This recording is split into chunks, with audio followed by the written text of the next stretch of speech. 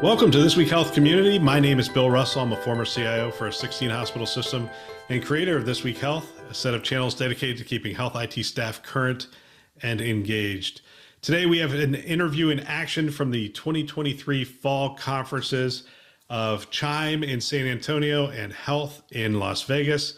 And we want to thank our show sponsors who are investing in our mission to develop the next generation of health leaders. And they are Olive, Rubric, Trellix, Medigate, and F5. Check them out at thisweekhealth.com. And here we go. All right, here we are from the CHIME Fall Forum, and we're here with Dr. CT Lin, and I am excited to talk about you. I see your posts on social media. You guys are doing a lot of really interesting things. Tell us a little bit about UCHealth. UCHealth. So UCHealth is, wow, we're I think 16 hospitals now in total. 4 Community Connect independents that use our EHR, and 12 on site on our instance of Epic, and about 900 clinics. We're about 4,000 providers, physicians, and APPs, something like 20,000 nurses, and in our database we have somewhere between 2.5 to 3 million patients. Are you beyond one state? Or just... Yes, we're mainly in Colorado, but we extend into Wyoming and Nebraska. Wyoming and Nebraska, okay. Yeah. Interesting. Well, this is the first time we've met. Yeah. And I'm looking forward to diving into a bunch of topics. So, as a CMIO, what are you primarily focused on right now? The number one topic for us is physician burnout, physician-provider burnout. Right. Nurses as well, although I'm not the primary driver for the initiatives we have in that area. We know that turnover is a great problem, and pajama time is an enormous trouble, where after hours, clinicians are done with their clinic, clinicians are done with their shift, and they're charting late into the night because they're not done with interacting with the electronic health record, whether it's documentation, whether it's placing orders, whether it's responding to messages. There's a ton more work after work. Now, we have a lot of transparency into that problem now, right? From the technology standpoint, we can look in and see what's going on. Can we tell what they're struggling with? Mm-hmm. Yeah. So the big topics are documentation, number one, and then secondly, it's responding to messages. I can tell you that we have had a 350% increase in patient messages from the beginning of the pandemic till now. And because our patients have discovered this wonderful new way of communicating with us, that volume has not decreased. So for example, we were at 53,000 messages a month. We're running about 183,000 messages a month. So that's a good thing from a population health standpoint. Yeah. But right. It's a incredible new burden on the clinicians. Yes, exactly. So how are we addressing that? Well, so that's one of our initiatives, is reducing the in-basket burden or redesigning the in-basket in a major way. The first step at doing this was recognizing that not all of our clinicians have ideal workflows. In fact, some of our clinicians have over 15,000 messages in their in-basket that they've not dealt with. 15,000. And so if you can imagine coming to work and you open your message, I'll show you my email box. It's 15,000. Yeah. Might as well just close it and go on and do the rest of my day. Right. And it's just going to get bigger at this point. What we've really discussed, and this took talking to our compliance team and our legal team and our clinical leadership to say, what would happen if we would delete everything older than 6 months? Because either A, they've found a new doctor, they've called 2 or 3 other times, gotten their thing taken care of, we're seen in the clinic already. Who's going to go back? What doctor is going to go, I'm going to take the next 2 weeks off and just deal with all the stuff from last year and from 10 years ago? 0% of our doctors are going to do it. So all it's doing, it's burdening our technology, and it's creating psychological overhead. And so we decided to make that decision.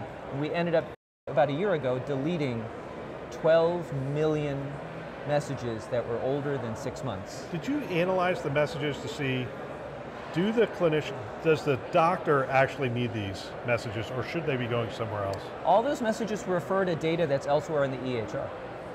Hey, a test result came back. Well, the test result's always in the EHR. This is just your notification. So should we keep that?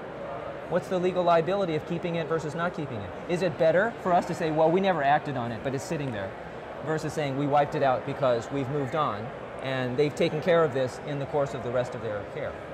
It's a very difficult thing to answer. So yes, you could gnash your teeth and wring your hands and go, oh, we can't delete anything. Well, then we're going to be still in the same spot that we are. So not only did we do the 12-month deletion, we also said, going forward, and this was December of 21, going forward, Every in-basket message has a 90-day expiration. It's never going to stay more than 90 days. You're going to act on it in 3 months, or it's gone. It's interesting. We just had a lengthy conversation about data retention with a bunch of security officers. And as you would imagine, the hardest thing is to get the organization to set a policy. Yeah. And there's downstream consequences of not setting the policy all along the way. Talk to me about documentation though. I see and hear a lot of physicians who are frustrated. It feels like they're documenting things that aren't relevant, that doesn't need to be, or it's just related to the business of healthcare and whatnot. They're just looking at it going, do we really need to document all these things? Is there some sort of documentation redesign or rethought? So I actually give a talk on the design of APSO notes. So we came up with APSO notes about 10 years ago. APSO notes, if you might imagine, so SOAP notes are pretty standard. Subjective, objective, assessment, and plan. And I pulled the trigger about 10 years ago and said, in a white lie to my colleagues, oh, our new EHR only comes with APSO notes. I'm like, what? And so we have to invert the note so that the assessment and plan is the first thing you see. So it doesn't matter. Version 1 of getting rid of note bloat is taking the thing that clinicians most want to see, which is what was my thinking, what was my conclusion, how did you put it together, and how did my colleagues put it together? Why put it at the bottom of a 17-page scroll when you could put it at the very top?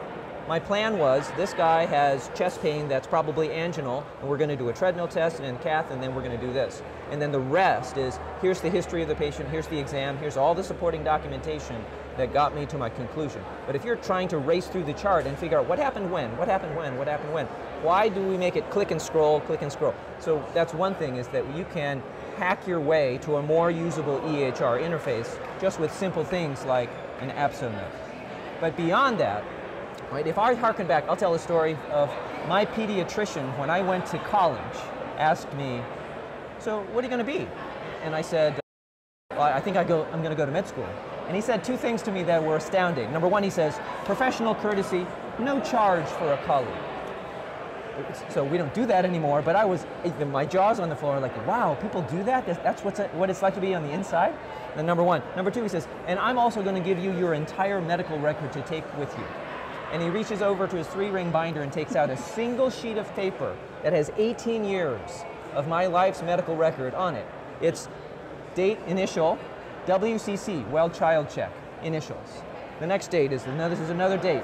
Annual physical, initials. Next date, URI for upper respiratory infection, amox for amoxicillin, initials. Like, that's my entire life on one side of one piece of paper.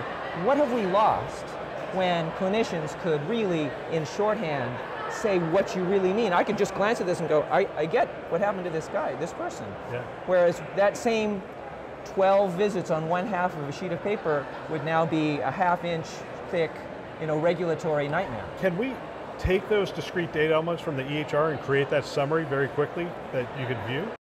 I think there's an opportunity for doing something like that, to have something digested down to something. There's a guy out of the UK who actually came up with the idea of tweeting the chart. He says, once you finish your note, I'm going to give you 160 characters and summarize on one line what's going on in your progress note from today. And so now if you just read a series of tweets, you know exactly what happened to this patient in the hospital. What a brilliant idea. That's 160 more characters than doctors want to write, though. But what a great, so people are thinking about this sort of innovation is, can you tweet your progress note? Yes, your progress note's 7 pages long. What's the one thing I need to know about your progress note? Well, he's getting better. Well, thank you. That's all I really needed to know. Everybody's talking about hospital at home, health at home. A MarketWatch article states that in-home hospitalizations saves $5,000 to $7,000 per episode. And with the economy where it's at and the pressures that are on health systems, this is an important topic. On December 1st, join us for a webinar with a panel. They're going to be able to share how they stood up a successful program and work through the complex requirements for helping patients recover in a comfortable and familiar setting. You can register on our website, thisweekhealth.com. Go to the upper right-hand corner. We have current webinars and upcoming webinars. You can register right there. And you could also, in that registration, put any questions you have, and we will try to address those questions during the webinar. We love doing that and love having you be a part of the conversation. So I look forward to seeing you there. The notes are now going straight to patients. Yes. What kind of challenge is that creating? So we were an open notes organization in 2016. So you were already doing it. 5 years prior to the info blocking regulation.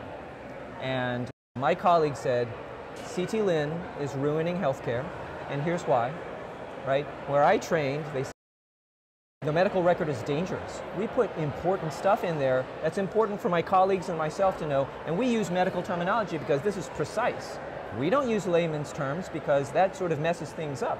And then we can't share those with patients because really this is dangerous stuff. I might talk about the theory of cancer when I'm not ready to tell patients about it yet. In fact, one of our palliative care clinics actually, after we made the transition, said, we're getting lots of angry calls from families of palliative care oncology patients who are dying because there's a mandatory question in our note from the federal government that says, you have to answer this question.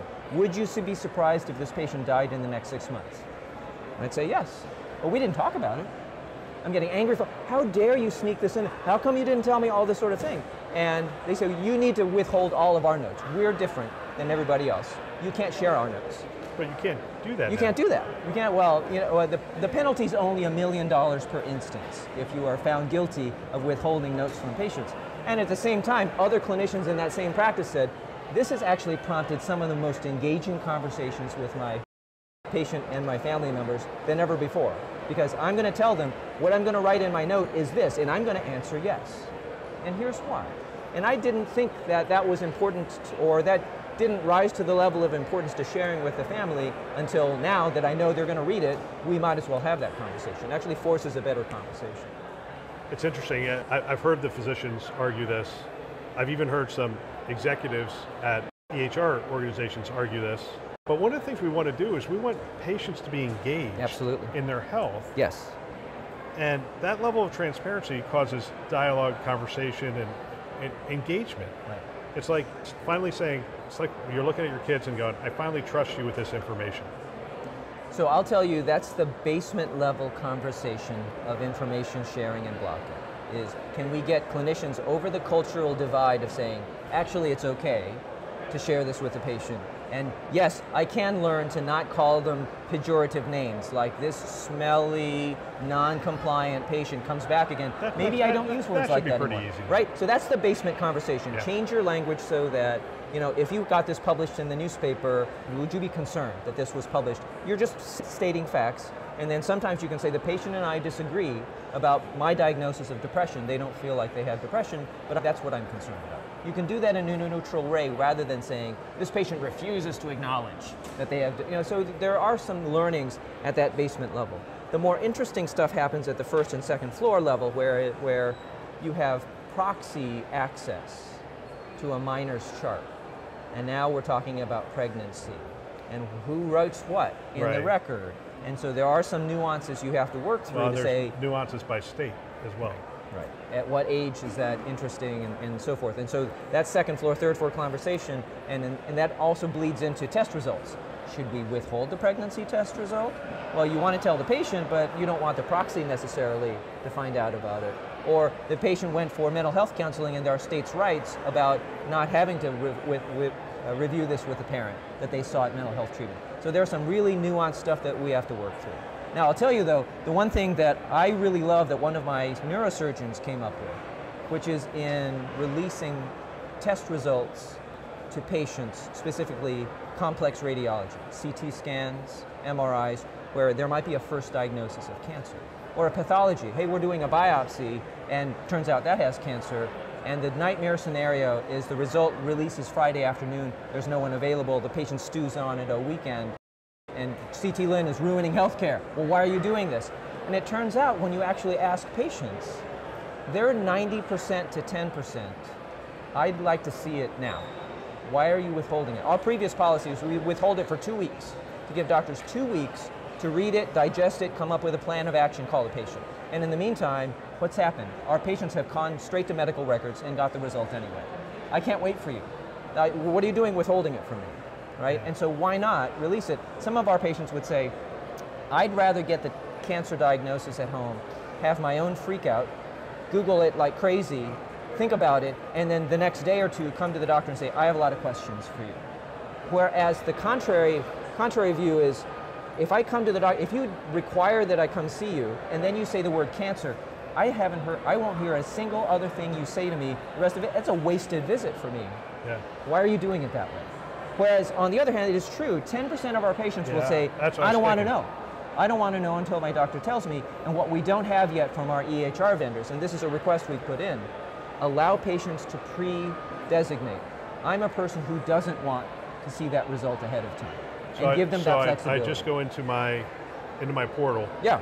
And right. check that off. Right. I'm the kind of person I want to see you right away. I'm the kind of person that you need to wait until the doctor contacts me. And we don't know that. We can't know that without a lot more conversation with the patient, but it would be great to give them that setting. Wow, we're at 15 minutes. We could talk for another 30 minutes because this is fascinating, and there's plenty. We could talk AI, we could talk a bunch of different topics. Yeah. We will have to catch up again. Great. Thank you. Thank you. Nice meeting you. Appreciate it. Another great interview. I want to thank everybody who spent time with us at the conferences.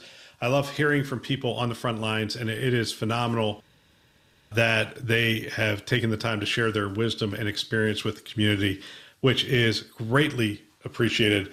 We also want to thank our channel sponsors one more time who invest in our mission to develop the next generation of health leaders. They are Olive, Rubrik, Trellix, Medigate, and F5. Thanks for listening. That's all for now.